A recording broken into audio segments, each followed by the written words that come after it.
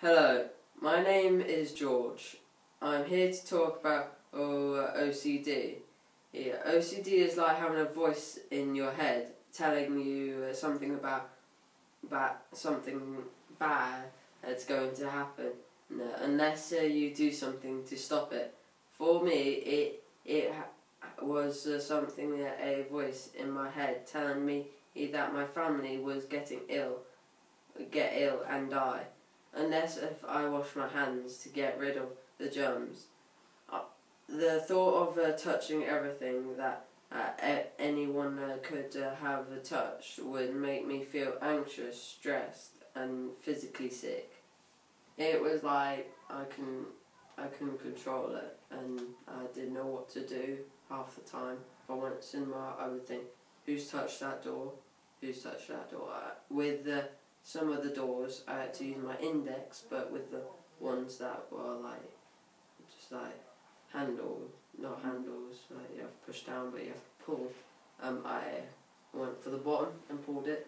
I tried to hide it from everyone. I was actually quite good at hiding it from everyone, but no one knew I had it. But I got away with it quite well.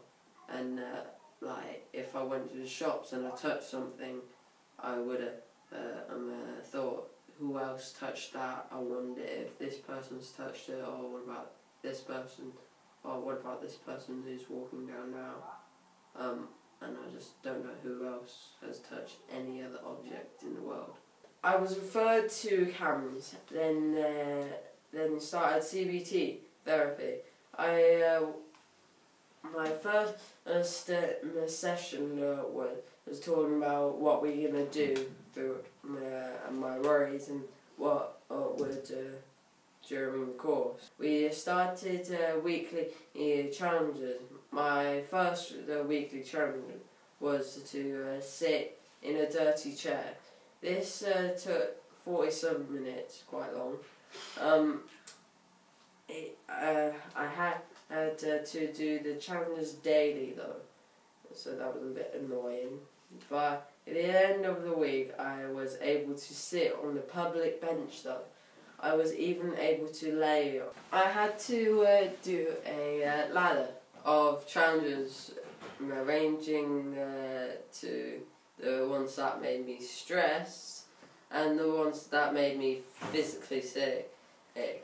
But in the end, I could touch my cat, my kitty cat, Maisie, my family. I can be happy around my family and open doors normally without using my index.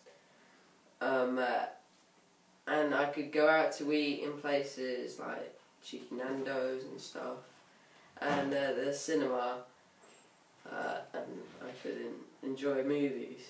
But my advice is just don't give up. You can do it. I did.